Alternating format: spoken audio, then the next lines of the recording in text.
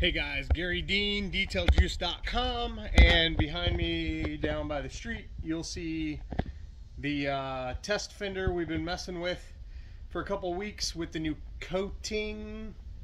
You'll also notice there's a gallon jug by it. Yeah, that's sulfuric acid. It's a sulfuric acid blend. It's what my Marine Series hull brightener is. Actually, that's the pro version, so it's like 5 times stronger than hull brightener is. So what I'm doing now is I'm gonna grab a water bottle and I'm gonna show you guys. This is the water bottle I used in yesterday's demo. So I'm gonna just show you guys that this still has all of its water beading properties and whatnot. That was the area I sanded, right in this area right there.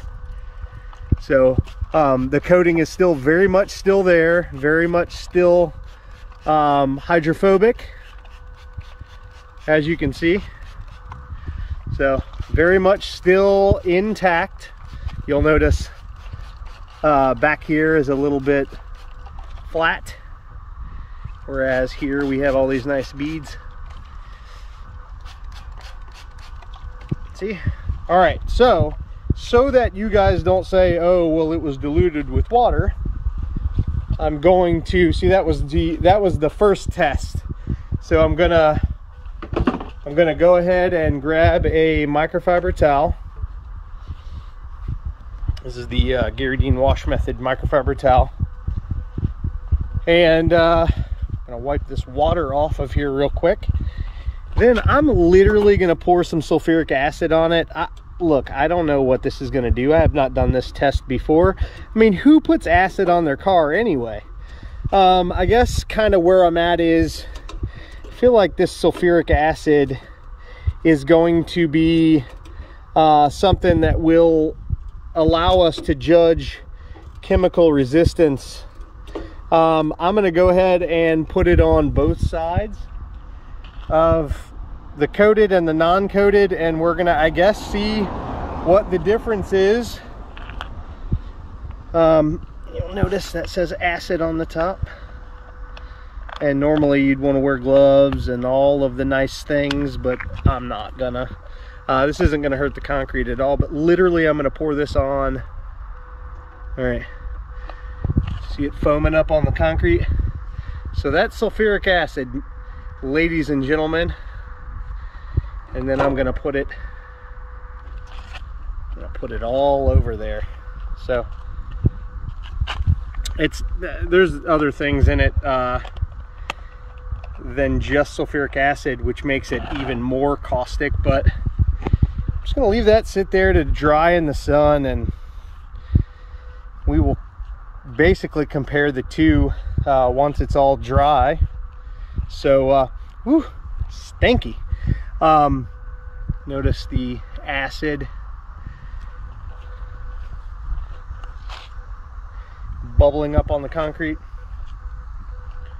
All right, I'm going to leave this fender here for however long it takes to completely dry.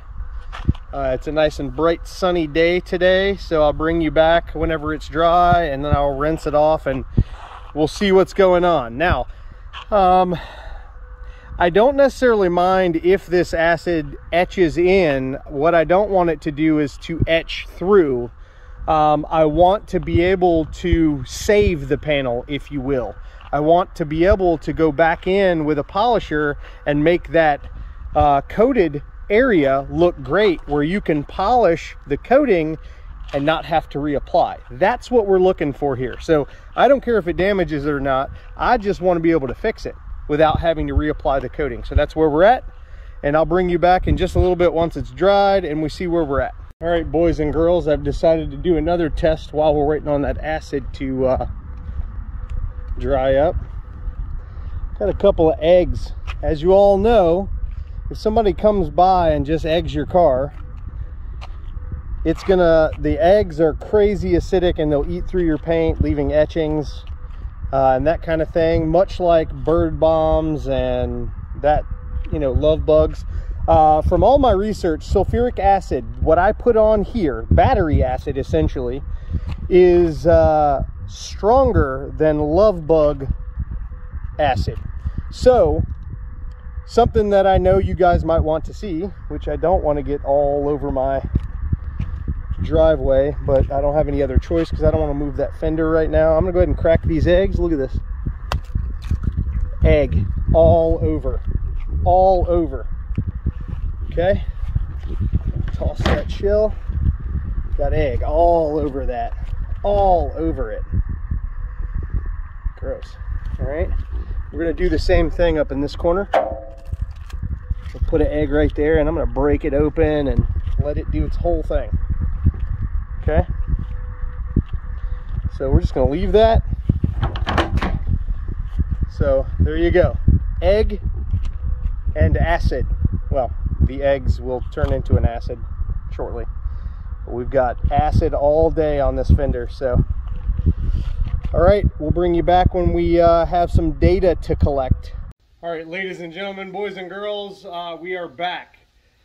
The test fender for the new coating situation has been baking in the hot Florida sun in over 90 degrees for at least 36 full sun hours. So it's about 4 days worth, not counting the overnight. It's got about 36 hours worth of sun baking this sulfuric acid and the eggs that I've cracked on top of this thing. So it's time now to clean all that off, inspect the damage that it did, if any, and then try to correct it out. So that's exactly what we're going to do now. So let me get you turned around. So I have the fender right here. I got just a little piece of microfiber, and then I got some water and the maintenance soap. Well, there's no real maintenance for it. I mean, it's permanent, it doesn't go away. The only maintenance would be, you know, in a couple years, if you want to throw on another coat, you could do that. So you can see this fender here has the egg splatter all over it still, and the acid was dumped in this area and in this area. So I'm just going to go ahead and take some regular water and get rid of all of the crap sitting on the surface. All right, so it came out pretty good on the coated side.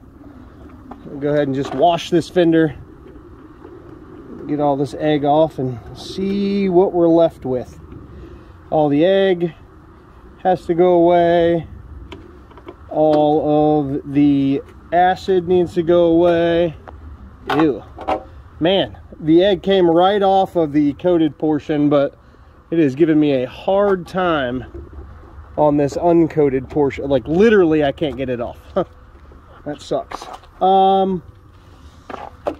Let's see. Scrub, scrub, scrub. I mean, it's just like caked on there. Looks good from here. So let's take it over here in the sun and talk about it. All right, so it's pretty obvious where the egg etched in. Just gonna grab a towel real quick to dry it off. I mean, look, you could tell still incredibly hydrophobic all the way across the board there. Not so much over here. So this is one coat. I highly recommend 2 coats.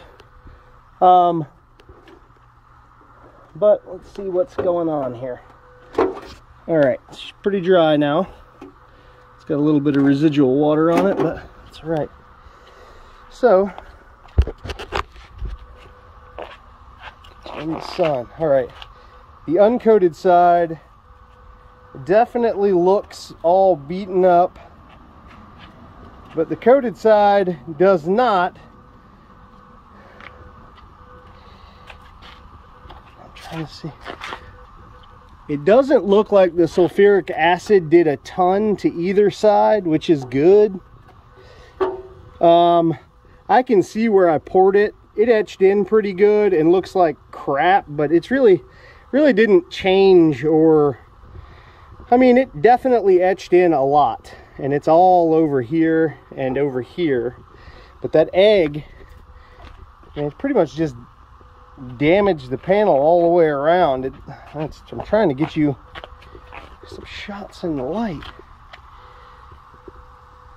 So the egg beat it up pretty good. This is the coated side. The acid I poured right here. And you'll notice this is the section we did the sanding deal on. And then I poured the acid right here, and it still looks really good. But where the egg was, it definitely etched into the coating. So what I'm going to do is get set up and just see if I can polish that out and what the effort level is for it. So let me get set up for that and get that done.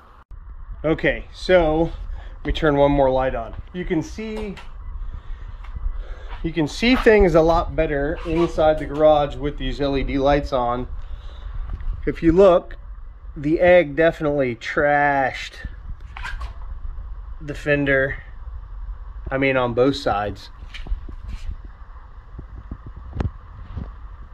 I mean, I don't know how often your car gets egged, but I've never been egged personally.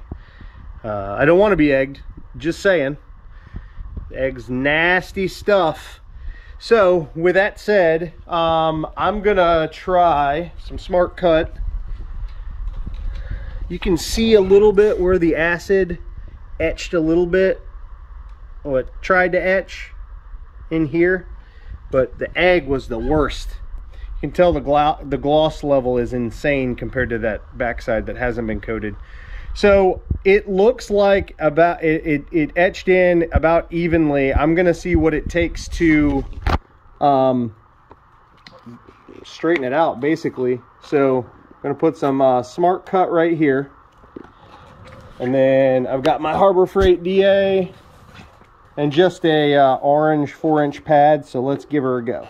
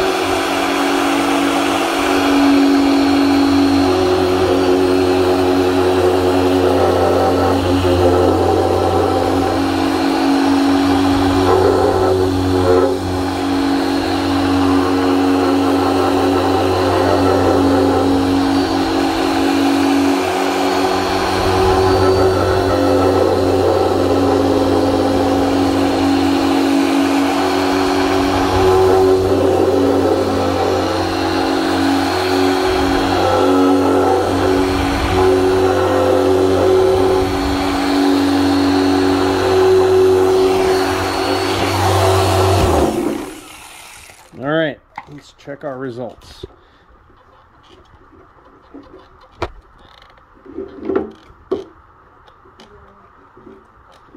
Hey.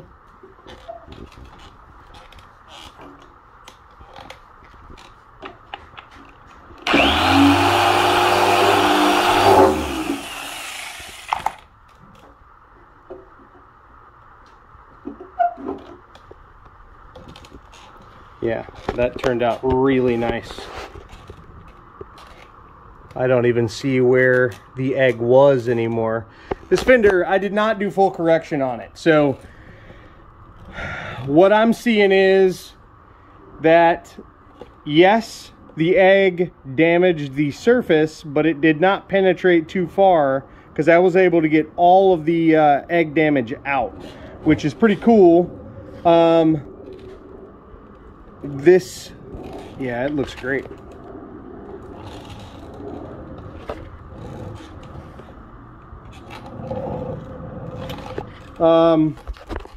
Let's do this. Let's go just a little bit more. A little lighter though.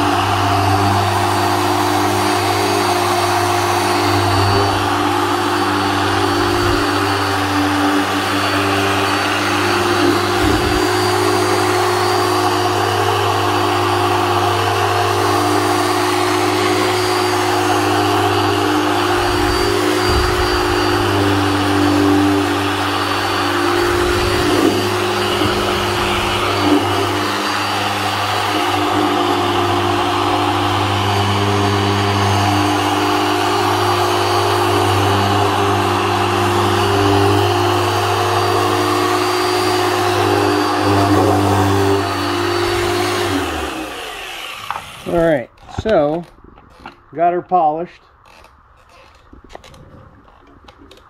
I mean, it's still insane. I'm thrilled to death to release this product.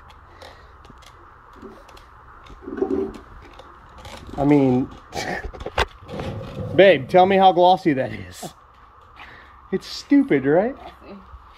So there was egg etching everywhere in here, and what you're noticing is, so it attacked the first layer basically and looked like crap, but I was able to polish it all the way off and make it look awesome. All of the acid, I put on sulfuric acid, and I got all of the acid marks out. And you can see how bad the egging situation was over here. And you got none of that throughout over here. And the coating still looks amazing. We're going to take that water bottle I had in the previous video. This is just water in here, nothing fancy. And we're going to check for hydrophobic ability. So you can see it's very blah over there. Tight like a tiger. Beads all day, beads all day. I am more than happy with all of this. Blah and beads. Blah and beads. Look at that. Look at that. Would you look at it? Would you just look at it? Said Ed Bassmaster. If you don't know who Ed Bassmaster is, look it up on YouTube. It's funny, funny, funny. But look, it's still there. And crazy glossy. And was not affected, except for the very, very surface, which could have just been egg residue I didn't scrub hard enough to get off. But did not affect the coating, did not penetrate into the coating. I was able to adjust, you know, you saw, I wasn't bearing down hard. I wasn't trying to cut. And as compounds go, Smart Cut is pretty aggressive, but it is also really a decent finisher. So it leaves the surface looking nice. As you see, I didn't even use any Smart Finish, which is sitting right there. But yeah, guys, flying colors. It resisted the egg. It resisted the sulfuric acid. In my opinion, that is all I need to see to feel like this is a superior product to pretty much everything else that I've ever used. It is love bug season coming in. I've seen a few around. I'm going to try to find a way to coat a front end or something where we can get some love bug splatter on it. But from all of my research that I did prior to doing this test with the sulfuric acid is more aggressive than the love bug splatter would be.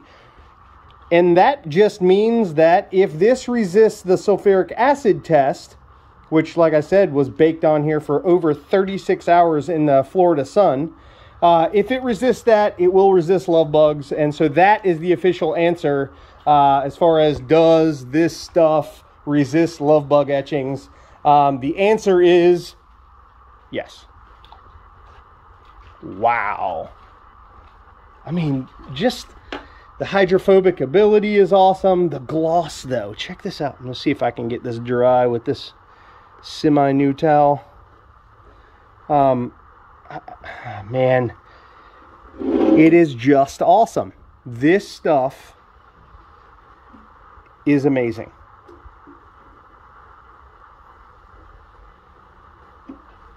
Now, would I go and apply this stuff and then throw eggs at my car to prove it?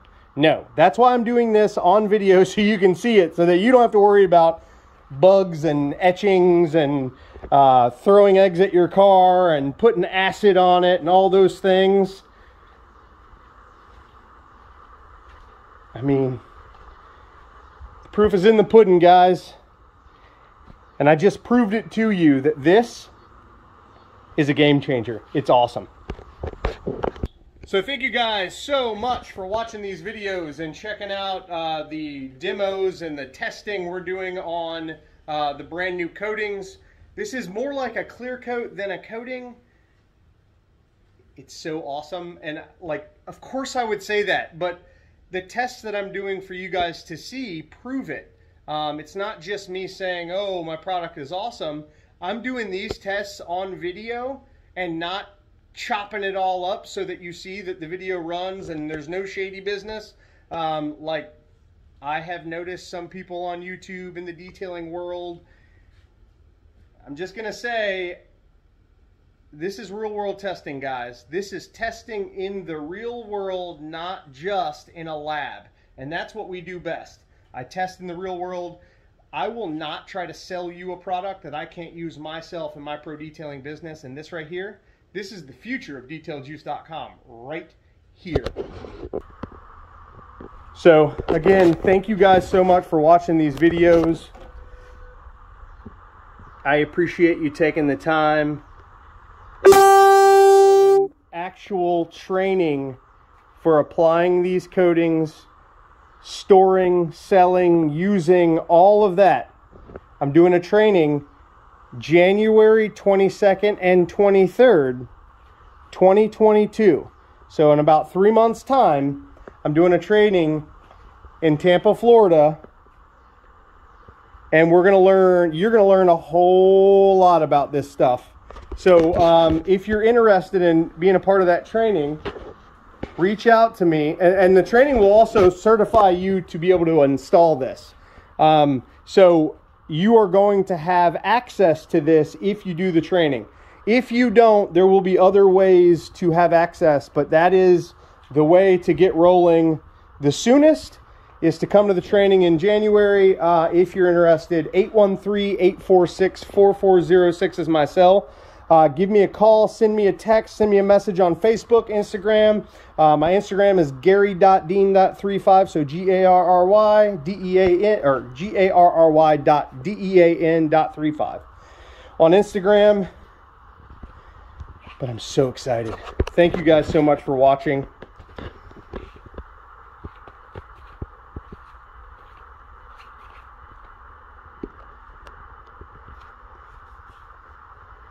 Have a great day, guys.